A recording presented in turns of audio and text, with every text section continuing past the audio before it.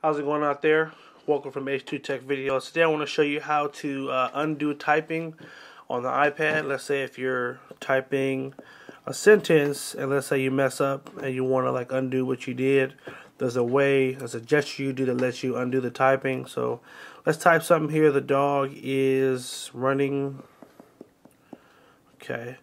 So let's say I want to get rid of that. Just shake the iPad.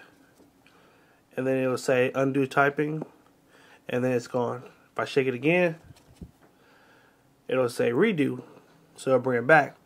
Let's say you type a whole paragraph. Now, let me type a little better now. I'm going to the supermarket. So let's say I have that there. Let's say I erase all of that.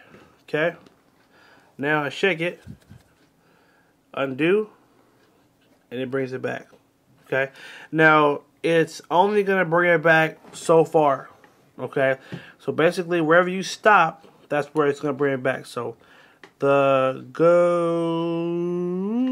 okay, shake, and now it's going to undo, and it jumps back to that. Okay, shake it again. Now you have the option to go back further. Undo, takes you there. Okay, oh, there you go. And now you can go further. Undo, all the way there. Shake it again, undo, and now it's all gone. Okay, so that's how you undo typing.